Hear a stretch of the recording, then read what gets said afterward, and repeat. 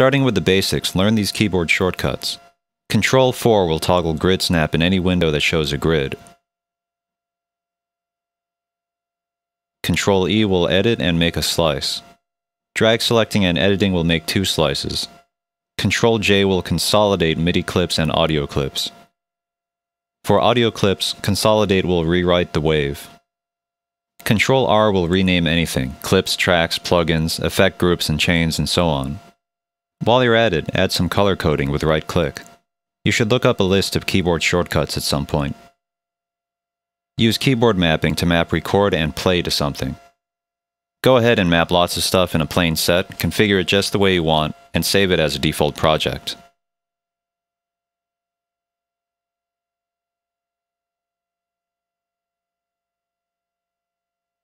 You can insert play markers with annotations by right-clicking here.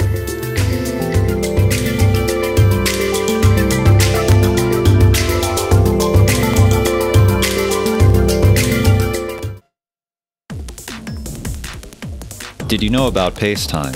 It makes space for the items in your clipboard, thus adding time to your sequence. You can also delete time.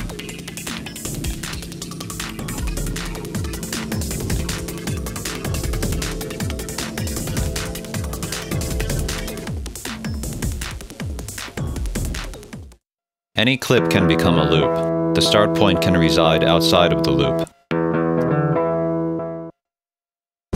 Did you know about freeze track? This will pre-render your track and spare your processor from dealing with it in real time.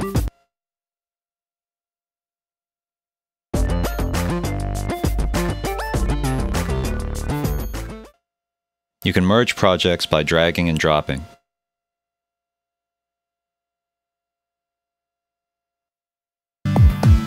Let's take a look at the EQ. Did you know about its high quality mode?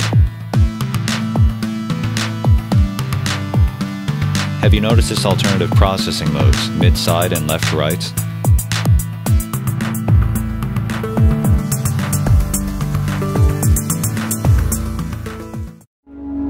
You can view multiple automation channels in the sequencer by hitting this plus button.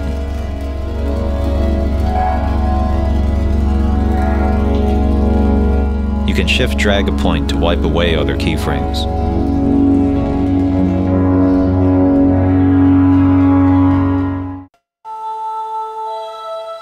Have you explored effect groups? Yes, you can group effects, but there's more. You can assign multiple parameters to a master knob. Useful for everything from gain compensation to building crazy morphing effects.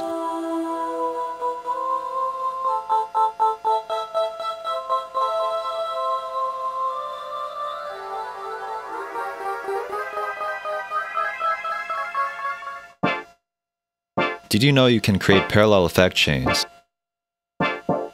This means one track can run through several parallel effects and plug-in instruments. And did you know that effect groups have a chain selector that's mappable and automatable? This means in a live situation you can choose your chain, or in the sequencer you can, for example, sequence chains of custom MIDI processing.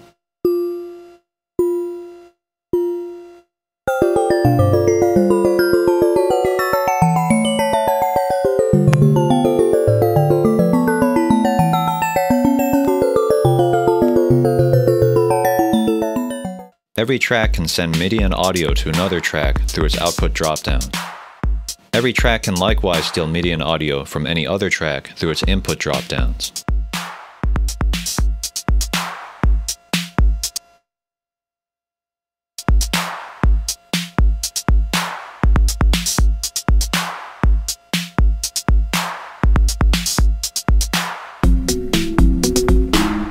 I don't find myself using send and return buses for much these days. Tracks can be grouped, and when you do this, tracks that used to send audio to the master bus will then send its audio to the group bus. You can shift-click to mass select tracks and resize them. Have you maxed out the grain delay effect? It chops the incoming audio into slices specified by this parameter.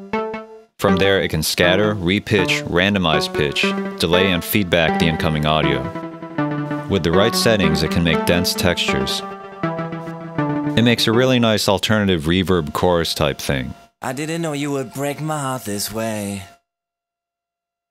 I didn't know, or I wouldn't have let you inside my home. I didn't know that you would break my heart this way. You can do crazy effects with repitched feedback. Here's this octaving delay thing that I made with several parallel grain delays.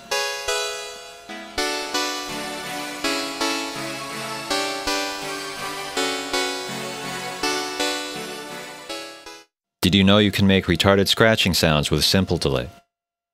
Rochelle, what's going on with you? Are your recordings always coming out slightly delayed in the sequencer? Maybe you have a crappy audio interface that lies about its latency. You need to use the driver error compensation tool. Read about how to configure it in the live manual. Did you know you can create LFOs for arbitrary parameters?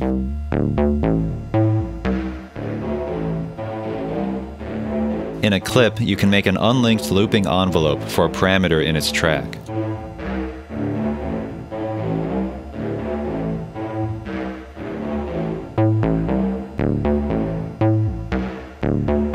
Unfortunately, this LFO will always be tied to the clip, so it's more of a hack than an ideal workflow for applying LFOs for regular sequencing. You can abuse Live's warp modes to repitch audio clips. With the right settings, you can do a lame male to female for backup singers. Well, baby, baby, baby, don't do it this way. That you're gonna leave today. Well, baby, baby, baby, don't do it this way. That you're gonna leave today. Well, baby, baby, baby, don't do it this way. You can abuse the beats mode to do a sawtooth tremolo type thing.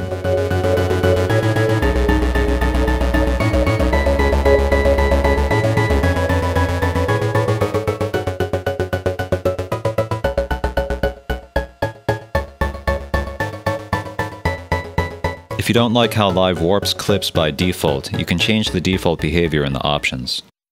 You can auto-quantize audio clips, as well as apply swing patterns.